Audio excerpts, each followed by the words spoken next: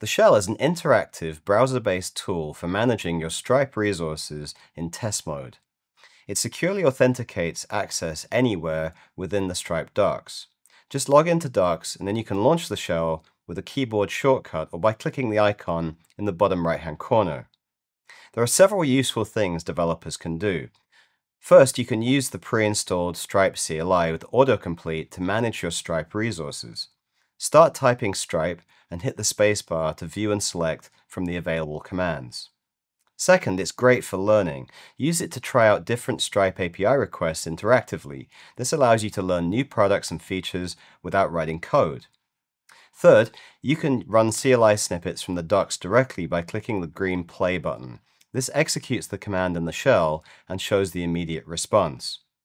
Finally, it's also great for local development with the Stripe CLI. You can use the Stripe CLI to forward and trigger webhook events locally.